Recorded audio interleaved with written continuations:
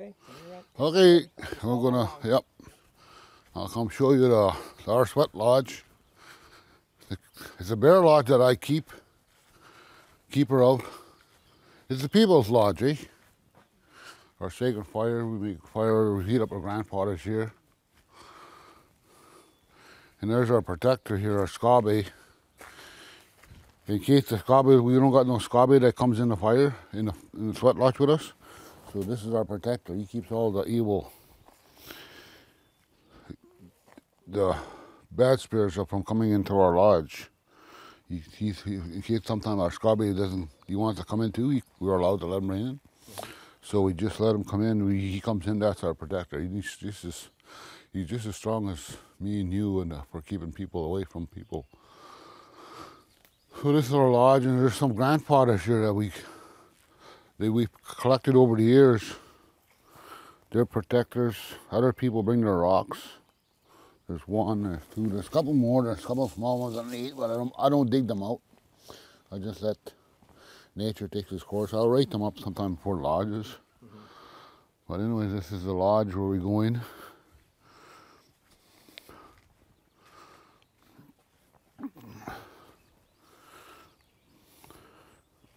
In there, oh, I'll go sit on this side. I'll put it here. Or we come in here. How far is the light good? Yeah. And usually, I got 17 grandfathers. Well, when we first come in, we bring 4 in for the 4 directions and the 4 elements of life. And after we smoke, then I'll smoke my pipe in here. Ask the grandfathers that people might need inside this lodge, you know, the helpers. I'll call them in to be with us. You know, then after we smoke our pipe, I'll call our scabby, bring us 7 more in for the 7 teachings. Then we'll shut the door. Then we'll start our songs. We'll usually start our ceremonies off in this lodge because it's a bear song. We acknowledge the bear first song. We'll do the bear song. Then we'll let people share if they have to share. Bring the purpose of why they're inside this lodge.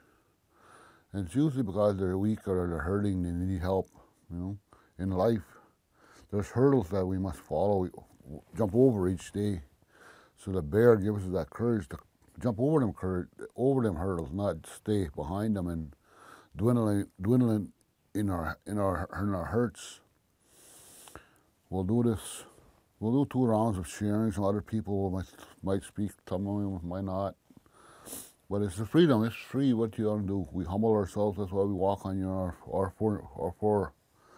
We crawl on our 4, just like we go down to Mother Earth, and we ask Mother Earth to help us also in this lodge.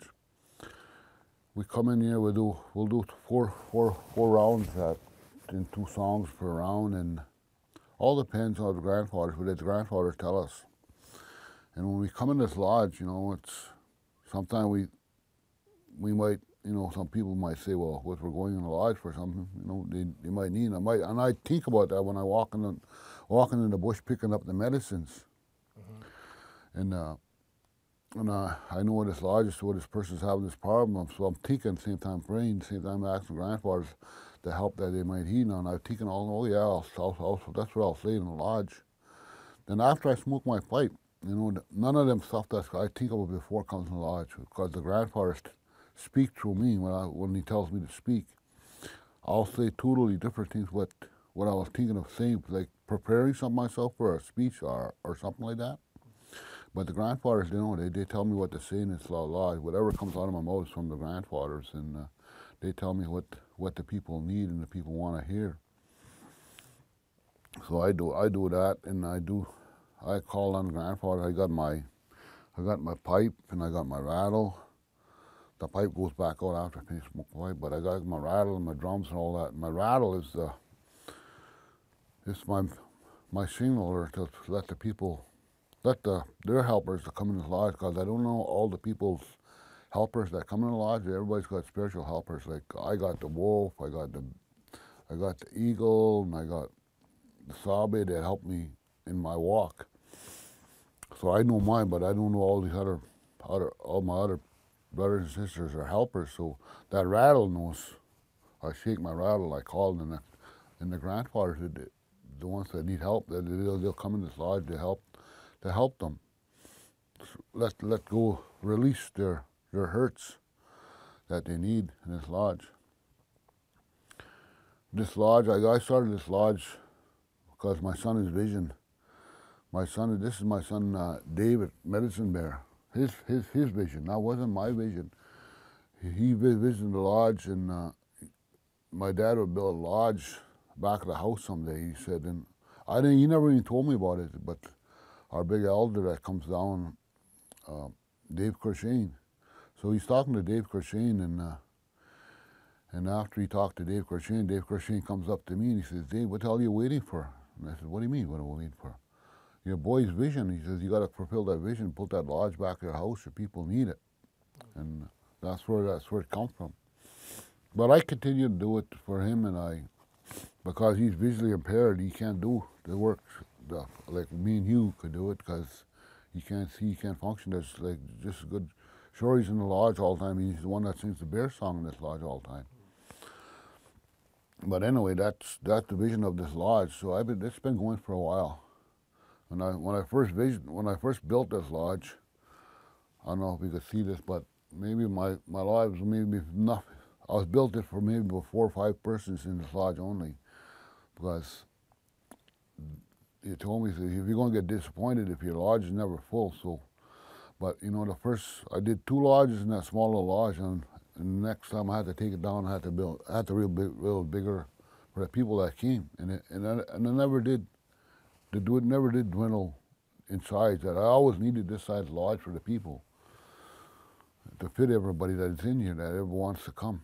And it's like I said, it's free to come in here. I don't tell anybody you got to come to the lodge, you know, force anybody. They come in here, they come and go, there's a praise. And that's the work of the grandfathers, to tell them, okay, we need the door or whatever. And I don't ask the people, do you need a door? And I said, if the people don't ask for a door, I don't open that door. I just continue praying and ask the grandfathers, and the harder it gets and goes. And we do this whole process over for, like I said, 4 rounds. And we come out, and it's really the bear is really strong, and it comes to the people and helps the people release their anger, or release their frustrations, release their, you know, they're lonesome, because they're like I think I heard that lots in this community in the last couple of years. We lost lots of loved ones, lots of grief going on. People don't know how to grieve no more, you know. So in here, the people the grandfathers tell these persons what they have to do to grieve, and even they tell me sometimes, okay, this person, you got to go help this person build this cheap-eye fire or one-night fire for them to release. That's where I get all my messages from the grandfathers, and my teachings, lots of teachings come in this lodge that I figure I know quite a bit, because I did lots. I did the sun dance, I did the warrior dances, I did all my dances, and I fasted, and to get where I am today with these lodges and this. And I'm a carrier of both pipes. I carry the spiritual pipe that I carry every day to smoke, and I also carry the Chibai pipe, what is our ancestors' pipe, what we want to use when people pass on to the spirit world. And I was gifted with the story of the 4 days of journey that we go on in the spirit world, and the people really, our artists really starting to understand the importance of that Chibai fire when people go on. It helps them release their grief, and it feels better for them to, you know, when they put their remains down at the graveyard or wherever they do with them, they feel better putting them there. Whereas before they used to, I don't know, I don't, like I said, I never called on nobody. I don't call that church now. But, you know, they used to take them to the church and bang, do the mass, and when they put them to the ground, they really had a hard time.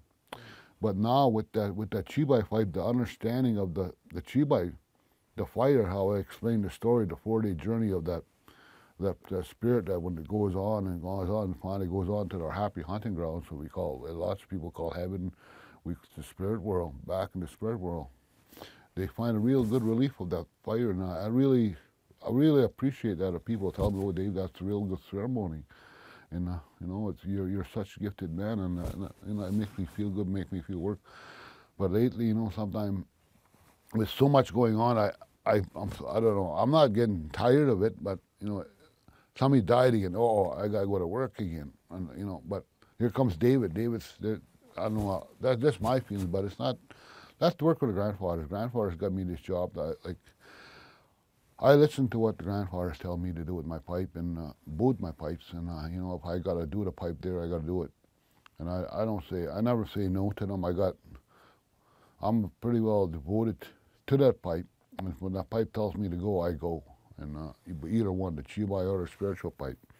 You know, they tell me there's good fishing night tonight. Well, but there's a lodge also. So the lodge guy asked me to go to the lodge. Well, there's more fish in that ocean. I could fish some more after, but I'll go to the lodge instead, where all my friends are all enjoying themselves. But that's how I work today. I barely refuse anything doing with the fires and the chibai and the fires, whatever they were going to do. But anyway, this is how the lodge works, and this is the lodge that we built. It's pretty strong yet. My brother, when he built it, we used to use willow before, but and he told me about the tamarack, how tamarack just hardens a lot more and more strength. And there's more strength in that tamarack. It's more strong, and that's what the bear wants, something that's permanent, and that's what it is here. Each year, some years we'll smell it, like if it's getting too, you know, musky, oily, or like, you know, sometimes it gets moist, you smell it. So we come in, you know, smell it. We'll take them all them blankets, we'll wash them, and we'll take it apart, and we'll put it back up, and we'll piece it again.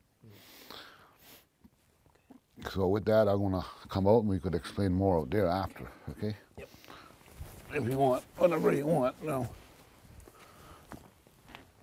Like I said, this lodge was given to us. It's not my lodge, you know. It's the people's lodge. And I always try to explain that to the people, you know. It's not my lodge. You guys got to look after this lodge, you know. If you guys want a lodge, you guys got to bring wood. Go pick up the wood. Don't worry, pick up the grandfathers. I'll pick up the grandfathers. Can you talk a little bit how? I mean, What? Like your parents didn't have a lodge, right? No. So this wasn't taught to you when you were a child. You had to come to these teachings later in life. Yep, yes. Okay, when I guess when I sobered up, they sent me to treatment center. You know, I said, okay, I'll go. Like I was brought up a Roman Catholic, just like everybody else in the reserve, and there's lots. I still baloney about the church, because you're forced to do it, and the whole works. Like my mom and dad forced me to go to church through that and that, right? But when I went to the treatment center, I saw lots of my brothers and sisters go to treatment centers. Oh yeah, they're good for a couple months, couple weeks, whatever. Then they're back at it again. I said I could do that too. I said, so I went away for that 29-day treatment center up in Blind River, where I got connected with tobacco. When I first got that tobacco from that pipe carrier, that he offered me that tobacco, and he told me what to do with the power of that tobacco. When I first really got that pipe tobacco, I really knew that how strong that tobacco was and what tobacco was, you know. And something must have hit me there, because you know, I released all my wrongdoings, all my baloney I did when I was drinking and drugging and everything else. And I give that to the grandfathers, you know. And I came home, I was blessed with the people around me. There was my brother Basil, good child, Proddy, my elder down there, who was one of my teachers. They kept calling me into the lodges, and the more lodges, and at the same time I was going with AA. But AA always goes back to your past, okay? You always thinking about yesterday, what you did yesterday, but that wasn't my life. So I was doing pretty good. I thought I was doing good, but I was going crazy because I couldn't find work. I had to quit my job. I had a little job cutting line. I had to quit that job because my boss drank more than everything. And then So I quit my job that one day, and then I was just going crazy. You know, people are saying, Dave, if you have to go back the other way, go back the other way. Go drinking if you want to work. And I said, no. So I phoned my counselor back up in Blind River, and I was explaining to him what's going on. And he said, you know what, Dave, you're selling everything. You're going to lodges, you're going to AA meetings, you're doing this, you're doing that. But you never did one thing that you always talked about at treatment. Like I said, you go out in the bush and, you know, enjoy the bush. He says, that's what you have to do. So that day, I left home. I never told my wife where I was going. I just jumped on my truck and I left. So I went out in the bush. Back there, we made a little sacred fire. And I was given instruction back there. He says, you know what, I said, I'm going crazy with all this AA and all this treatment. Which way I got to fool? I got to give him views here. Do I go forward, or do I stay digging into my past and my frustrations? And the grandfather told me then, and he says, you know what, Dave, he says, which way are you doing right now? He says, and I said, well, I'm in the bush. Well, that's your native way. That's where you got to continue. So I left my AA. I went that couple of weeks. I went to my AA meetings. I told my friends that, okay, brothers, I'm leaving because I can't. I gotta follow this other path, but I'll continue being your brothers. But I can't. AA is not my life. I said it might be good for other people, but it wasn't good for me. So, but I continued doing this, and then finally, the spring after the winter was past, I worked all winter, and I got pretty good after that. I left that sacred fire. I got jobs and everything. But anyway, after that spring came up, and everybody's talking about going fasting, and that's when I went myself. There was still snow on the ground. I went up to the mountain, and I fasted 4 days by myself. You know, I asked for that direction that I wanted, and I had lots of visitors up there from my past. You know, and my greatest teacher is my mom. And she was a devoted Catholic, you know. But she was there. She said, told me, she says, you gotta do what you gotta do. If that's what you gotta do, do it. But you know, well, I'm not gonna call you wrong for what you're doing. And you know, and I don't. She said, just do what you gotta do, and I believe that she's one of my strongest helpers is my mom, because if someone doesn't believe in what you're doing or doesn't like what you're doing, they would not come visit you. Because every time I struggle in my walk today, she'll come in to visit me in my dream and tell me how the help me doing. So I believe in that. My mother's one of my strongest helpers in this walk that I walk today. And you know, all my brothers and sisters, they still go to church, but not me. This is my way of life that I carry today, the lodge and ceremonies and everything else that I do in life. I'm Ojibway, and lots of guys say that you should be following the other teachings too, but I follow mostly the Ojibway teachings that I could carry. I'm not a Mohawk, I'm not a Chippewa or whatever. You know, I'm a Ojibway from Pick River, and I try to follow the teachings of our ancestors that got on, and that's why we do our ancestor fighters, and that's where we get our directions from our ancestors. We talk to our ancestors, even though they're in the spirit world, and they tell you what you have to do and what you should be doing. And another thing I want to say in this little chit chat we're doing here is, you know, I go to this lodge where I get lots of my stuff. I conduct a ceremony. But down the road there where my elder lives, I get lots of teachings from that lodge, where it tells me what I'm doing wrong, what I'm not doing wrong. My sister passed a few years back. You know, I did not put what the teachings that I received when your family member dies, you must put your stuff away till you get a signal to carry on, pick up your pipes again. So I was in the lodge that when I was going to school, Thunder Bay, and I came back Friday night. Proddy had a lodge, but also Dave Christine had a 4-day ceremony starting at the Turtle Lodge. So I was all hypered about that, and I want to go smoke my pipe, share my stuff with the other people. So, but I went into the lodge first with Proddy, and that's where my sister came to me. she told me, she says, Dave, what are you doing? I said, what do you mean, what am I doing? I said, I'm praying and asking for help so I could, overcome your grief and the whole thing. What your teachings are, he says, you tell the people to drop your sacred items when you're grieving, and what are you doing? You're still piping, you're still, you're still drumming and all that. He says, you got to put your drum away, put your pipe away, till I tell you time to pick up your pipe again. And it sort of hurted me because, well, I can't use my pipe no more and I can't drum no more. I could drum with somebody else's drum, but not my own drum. I had to put that stuff away. I put it away. So I went down to that turtle lodge after I shared it with Dave Kershane. He says, well, Dave, you know what you got to do? He says, you got to put your pipe away and all thing. And he says, that's to your sister again, we'll tell you. So I continued doing that stuff to the lodge anyway. Then in that following spring again, and Easter came again, we're doing a sweat down at Proddy's, and we're going in there, and we're having a real hard time with drug and alcohol in the reserve. Then again, it was coming pretty strong. So everybody's wondering what to do, how to overcome it. So my sister comes in the lodge again, and Tom talked to me in the lodge again. He says, well, what did you got to do tomorrow morning? He said, you get all your warriors that believe in you to get them to go do your pipes. I never looked because I looked and I like, why, how could I do my pipe? You don't put it away.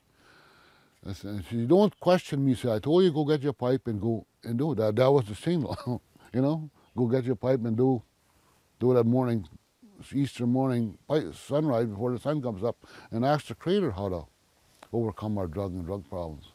Like I said, that's where I get lots of lots of stuff that I go through in the lodges. And it's dwindling now a little bit. The people are not as strong as we once were. Like for the lodges, we used to have lodges here in this reserve, maybe to at least two lodges a week. And now me and Proddy, we got ours. We lucky if we go once a month. But and we look at our lives, so we reflect on that, and you know what? Ever since our lodges started going down, we started going down. The people started going. When I say we, I don't mean me going down, but lots of people are getting hurt because we're losing the lodges. Because when we do them lodges, we don't only do it for ourselves. We do it for the whole community.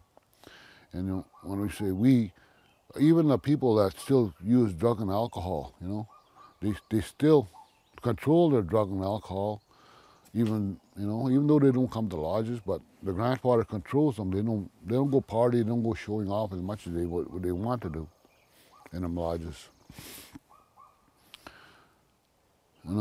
That's how I look at my people today. And heavy. See, the flies are getting bad now. But that's how this lodges work. And then, like I said, I was born a Roman Catholic, and then I don't go to that church. I'll go to the church out of respect that people ask me if I have to go there. Like if I get invited to a wedding or a funeral, I'll go to there and do what they ask me to do, and that's it. But the way of the church is not my way. And everybody asks me that question lots of times. Will the church and our culture ever coexist? And I said no, because what the church did to our people, they shot this down. They call it Buddhism or whatever you want to call it, but we call it witch doctors and everything else, and it's bad for our people. And me, I believe everybody's got this free will to do what they want to do. So why are the church still shooting us down? They're supposed to be acknowledging us as Nishnaabeg people. We're going back to our way of life our grandfathers told us before, and yet they're still going to the church that hurted them so much. I'll just use one example: at residential school, what they did to our people in residential school. Sure, it was good for some people. They got the education and all that. They got the good footing and all things to carry on their life. But what did residential school do to our people? Like today, I could understand Ojibway pretty good, but I cannot. I don't got my tongue. I try sometimes, and it works. Some words come out, but you know. But why would they go back to a place that hurt them? You know, it's I can't understand our people. But that's not for me to understand. That's for them other people. Cause each and every one of us got a. When we were conceived in our mother's womb, when we come from spirit into our mother's womb at conception, you know, the spirit came from there, wherever. It came into our being. Everybody's got a destination in life, and when we turn, we'll go back to spirit world. But you know, I follow this way of life, and I'm pretty strong in my way. I don't bend as easy as other people bend. And what I mean, I just you got to follow this way of life. You got to do this with this and that. So I'm not that kind of person. I try to do it when I do something. I try to do it 100%. There's a word they call Davenak. You know, it's good enough. Well, if me, I don't believe it. If you're gonna do it right, or don't do it at all. And that's one of my mother's teachings too. That's, like I said, my mother's pretty well my teacher. And one of my mom's favorite teachings is, do not take anything that don't belong to you. You know, it's not yours. It's not yours. And that's one of my strongest teachings. Even if I see we're fishing lots of times in the boat, we'll see nice hook somebody left there, or even a coin, a guy picked it up. I said, how come you didn't pick that up? And I said, it's not mine. You know, simple. It's not mine. I won't pick it up. Somebody else might come looking for it or something. But that's other people. I don't, like I said, I wouldn't pick it up. It's not mine. Yeah. And it's one of my mom's teachings was, you know, do not take anything that don't belong to you, because it's going to hurt you. And then my mom's teachings, lots of them too, is just forgive. You know, forgive everybody that did wrong to you, and you'll be able to walk and forgive yourself lots. And a good example is that, I don't know, when I sobered up, but a year and a half after I sobered up, the young man that murdered my mom, okay, his grandfather passed. And everybody was worried with me because, you know, they know the drunk I was and how they figured I'd triggered that, I guess, I don't know, but you know what that happened? I got to say what I said. I got to shake the hand of that person. I said, I forgive you, okay? I forgive you. So, you know, what you did. I know you know, I didn't tell him the whole story, but I just want to say, shake your hand. I said, I'd like to forgive you for what you did to my mom. But that didn't give him, that doesn't give him the, okay, you're free to live anything you want. You gotta tell my mom, like if they'd ask me again, hey, if you let this person out of jail, you know, I said, no, my mom's still not back. Why should he be out of jail? I didn't tell him, you're not gonna take your sentence away. I didn't say take your sentence away. I just forgive you for what you did to my mom, you know? So that's my forgiveness. And you know, and I had some people doubted, they didn't like what I did there too, because, you know, what is he doing forgiving that person that did that to his mom? I had to do it so I could forgive myself for all the wrongdoings that I did in my life, right? And I did it, and I felt good after that. And I felt really good, and you know, I don't hold any grudges. I just hope that person that did that to my mom finds some kind of way to someday to live the way he should be living. You know, but same as me. I walk this walk, and I do it. I don't do it for show. Okay, lots of people do. You know, there's a big ceremony coming on, and the big cheese is coming on, so everybody comes down there, and because we do our pipes, you know, once a month down at the Turtle Lodge. Me, Colette, and some other guys. There's 1, 2, 3, 4 pipes there.